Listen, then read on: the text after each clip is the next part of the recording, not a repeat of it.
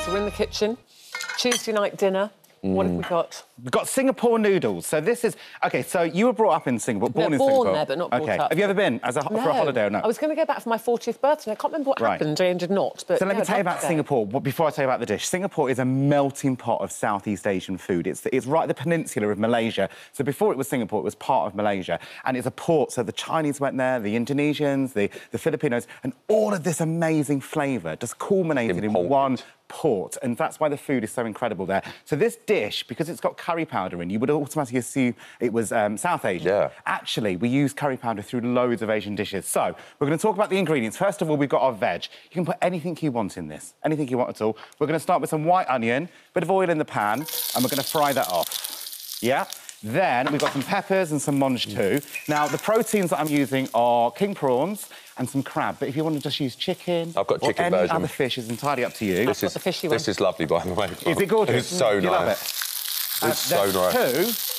There's two stages to this, where I've rehydrated these vermicelli noodles, which are rice noodles. So what's that, just boiling water? Then what you do is you put them to one side, and you put them onto a tray with a towel or something, and let them go to room temperature. That's really important. You've got to let the steam come off, because otherwise, if you put them in too wet, they stick and it goes horrible. Right. Right, OK, so now we're going to throw in some peppers and some monge too. And whilst that's just browning through, I'm going to start making my marinade. And so here I've got light soy sauce, about 2 tablespoons. This is where I go wrong when I'm making the sauce. What? Right. Because I'll always put too much soy in or too much this in. OK, well, the thing to do is to make sure that you're putting in enough that you like the flavour of. You want it very salty, use more soy. The rice wine is very, very beautiful. What was the second one you put in? Rice wine? Shouting rice wine, yeah. Okay. Then we're going to put in our curry powder. Now, I can taste that in here, and that's delicious. Yeah, really nice. So about 1.5 teaspoons of curry powder, about 1.5 teaspoons of sugar, a good pinch of salt, a good pinch of white pepper. Always white pepper? Always white pepper. Why? It goes through the dish, because it's finely ground, so it goes through the dish much easier than the hard bits. Okay. Then here, turmeric. So this is mainly for colour. So I put quite a lot in. Like that. Isn't it beautiful? Oh, it's stunning. This is handsome. Now we're going to put in our king prawns, and you're going to fry these off until they go pink, OK? And get those really, really gorgeous. Whack up the heat, and with that... You put the tails on. Leave the tails on, it's easy to eat. Yeah, delicious? Absolutely gorgeous. Look, I've got the prawn.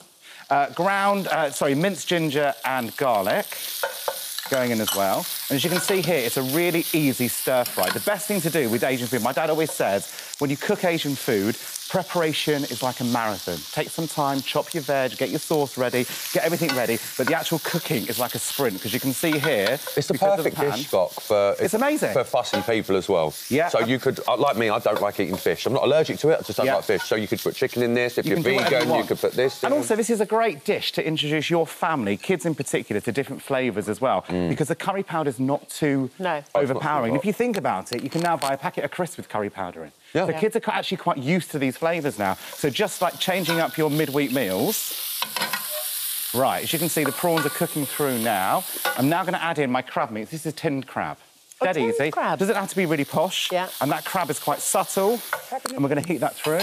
Did you get crab in a tin? I kind of forget, because I always buy that white crab, you know... Do you know what? Anything will do. Traditionally, this dish has the chow siu pork, you know, the roast barbecue pork. Oh, like the slices. I've even made this with a can of tinned ham before. My dad loves tinned ham. My dad also loves spam, you know, spam, and puts that in all his dishes. This also works. They're doing a spam spread. Yeah. And do you know what? That kind of dish is back now, isn't it? Yeah, it's retro food, you know. Right, OK, so this is our rice noodles. So like I said earlier on, rehydrated in boiling water, then left on a tray, let them go to room temperature, and you get this really nice consistency. And what I'm going to do is I'm going to spread these. This is quite important. So they go in, and that's going to keep them cooking slightly. Exactly. But then what we do is turn this down a little bit. We're going to add in our gorgeous, beautiful Asian spice mix. Look at that. And that's just going to go all over the noodles, and it wets them down slightly. It helps you stir-fry them. Honestly, this is so lovely, Gok. And then, as you'll see, that beautiful turmeric and all those spices are going to colour the white noodles, also colour the prawns.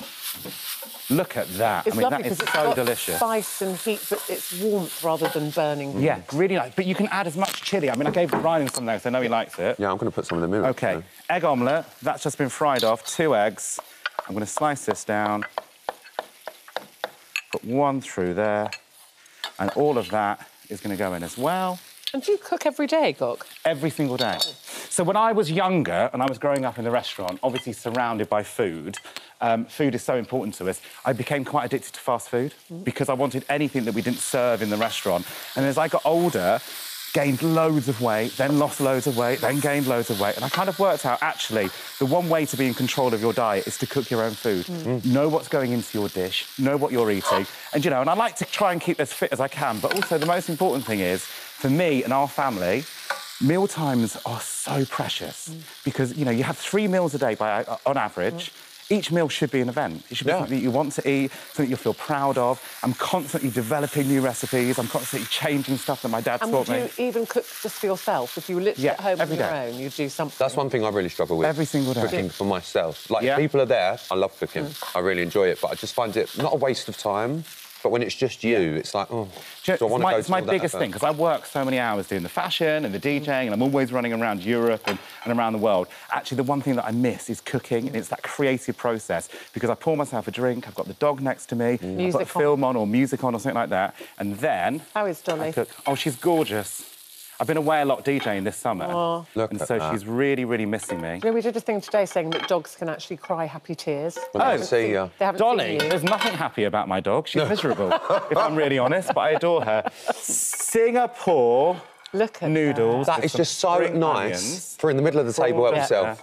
Get all your friends over, a big pair of serving chopsticks, and do you know what? There is no excuse not to be enjoying every single one of your dinners. Yeah. That is so gorgeous. Look, it smells Please try this. Well, it's delicious. Eamon will love this. Eamon would we'd be all love over that. that. That's just this plate. He'd love it. I'd like to cook that. And Rylan, when we get married, this every day, babe. Perfect, babe. No Sold. No prawns for him, then. Thank you very much, Gok. It's absolutely for all the details of today's recipe and more delicious ideas from our This Morning chefs, head to the This Morning app.